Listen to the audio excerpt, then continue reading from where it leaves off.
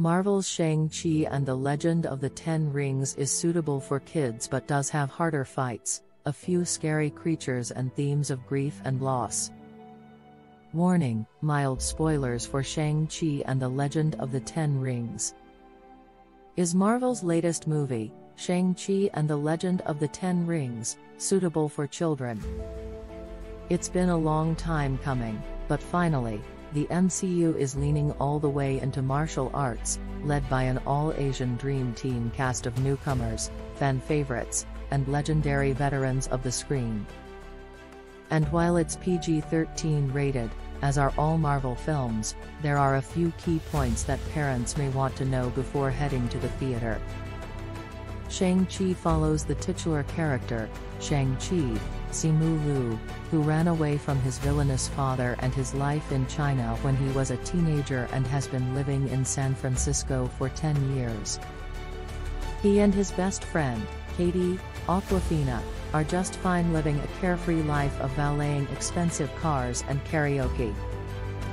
But when his father's henchmen show up to attack him, Shang-Chi and Katy, along with his sister, Xialing, Meng'er Zheng, must go back to China to face their father, Wenwu, Leung, otherwise known as the immortal Mandarin and ruler of the Ten Rings crime organization.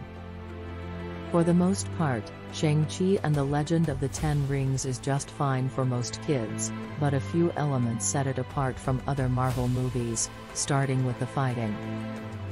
Like all PG-13 movies, the fighting in Shang-Chi is largely bloodless, the graphic nature well watered down.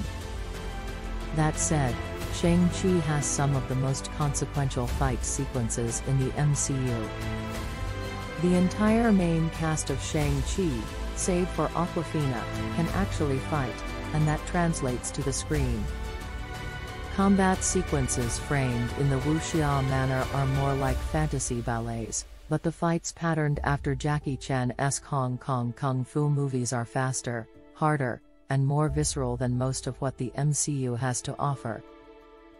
There's also a flashback scene in which Shang-Chi's mother, Jiang Li, Fala Chen, is outnumbered in a fight and it's clear she'll lose. Her death isn't shown on screen, but there is a shot of her laying on the ground and a young Shang-Chi grieving over what is clearly her dead body. Again, there's no blood, but there may be some questions along the lines of little ones asking if certain characters are okay. Other elements that may upset more sensitive kids happen in the third act when the setting moves to the mythical village of Ta Lo. Everything is beautiful, pastel, soft-focused fantasy, at least until the final boss in the form of a tentacled monster and his flying demon minions burst forth. Kids who have been able to handle other extradimensional Marvel creatures in the MCU, such as the Abilisk in Guardians of the Galaxy Volume 2 or the Alioth of Loki, should be able to handle Shang-Chi's big bad. Same with the abomination in the cage fight scene. But there are moments where the flying demons swoop down and drag characters off.